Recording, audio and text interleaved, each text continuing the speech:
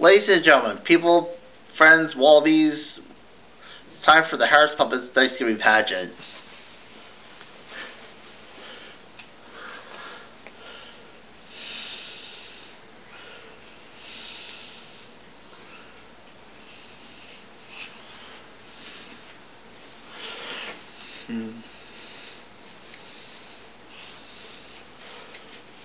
Once upon a time, a group of people called pilgrims, they came aboard a ship called the Mayflower to find a better home, to escape the yoke of England. We hope to escape the yoke of England. What say you Priscilla Mullins? Yes, I say so, Miles Standish. We would be free. Well, they sailed across the sea, across the Mayflower.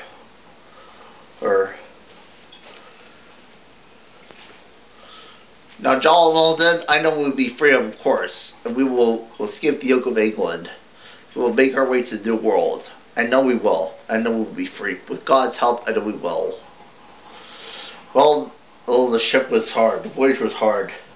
Soon, Mayflower came to a terrible storm. They were rocking and rocking and rocking and rocking and rocking. They didn't know what to do. They were scared. They didn't know what to do. Eventually the storm stopped. Old Poseidon gave up with them. And then one day, goals! That could be one thing. They came to America. Yeah. I hate to tell you this was not Virginia. Not Virginia? Are you sure? They're charged north to the wilderness, New England.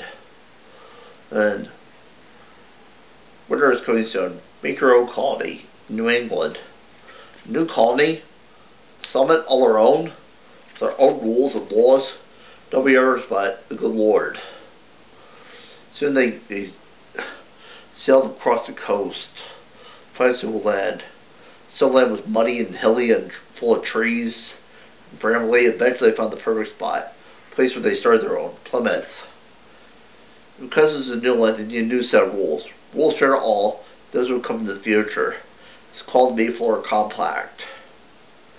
And soon they arrived on Plymouth. I guess you all know the name of that rock, Plymouth Rock. Eventually they started a settlement.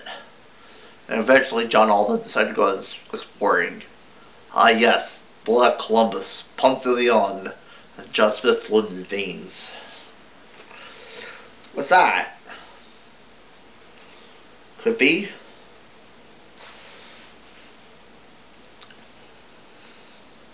An Indian. Huh. He didn't know what to do. This doesn't look warlike. My name, Big Thunder. Where are your friends, Thunder? All around? My tribe watching. Big canoe and maid all morning. Are your tribe friendly? Of course. Eventually, John Alden took Big Thunder to the Sea of the Pilgrims. First they were scared at first. Then they realized that the Pilgrims and Indians should be friends. They started a settlement of all their own. Oh, the winter was rough. It was terrible. Maybe it was so hard and snowy. This were so cold. They didn't know what to do. Maybe the Pilgrims thought they should give up and head back to England. But eventually, they agreed. And the snow stopped. Eventually it was playing time. Let me tell you, breaking weather around the New World is rough. And eventually, Pilgrims showed about farming. Now look. Put fish in ground to plant corn.